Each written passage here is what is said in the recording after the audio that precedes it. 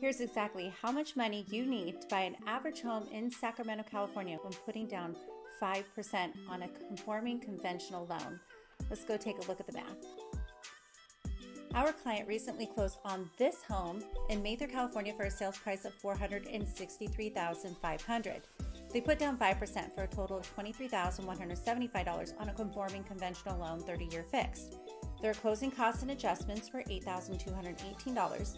There were also seller credits for $7,277, so that makes just $24,115 needed to buy this home with 5% down. So what does a payment look like in this scenario? With 5%, that makes this loan amount at $440,325.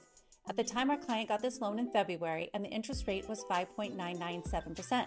With principal, taxes, and insurance, and what we call PITI, and Homeowners Association dues, the monthly payment amount is $3,320. Now, this amount will vary case to case due to your personal credit scores, insurance costs, etc., and interest rates are depending upon the current market, which changes every single day. Get in touch with one of our trusted mortgage professionals to see what you would qualify for.